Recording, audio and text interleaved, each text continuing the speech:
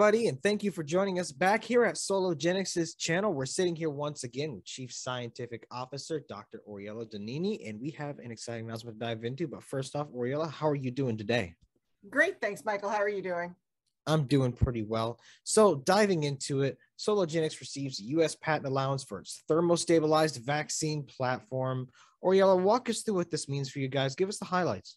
Sure. Well, as you know, our public health solutions segment is really focused on orphan unmet medical need, but specifically in the context of medical countermeasures and pandemic preparedness activities. And so along those lines, we've been working very hard on our vaccine platform.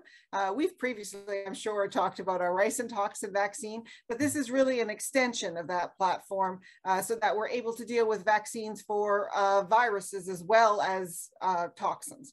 And so here we're using a different adjuvant, a nanoemulsion adjuvant, which is also usually very difficult to thermostabilize, as well as working specifically with the filoviruses. So filoviruses are viruses like Ebola and Marburg and things like that. So they're sort of on the next pandemic list. Yeah, definitely. Ebola is one of the ones I would like there to be a vaccine for as soon as possible. So there are actually vaccines for Ebola, a specific kind of Ebola called Zaire Ebola virus. But there's many different viruses that cause Ebola-like diseases. And so that's only one of the three that are of concern. So we're specifically targeting the two others. Perfect. So what comes next here? So our next step here, obviously, we're continuing to pursue funding with different U.S. government agencies. So BARDA, NIAID, National Institute of Health, like that.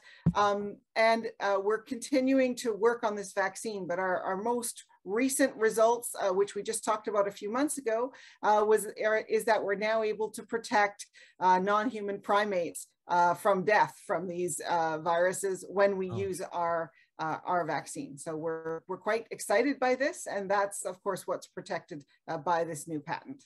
Perfect. Well, Oriella, thank you for coming on to deliver the good news and for your insight into it. If anybody has any questions, don't be afraid to ask. Anything else you want to add before we go?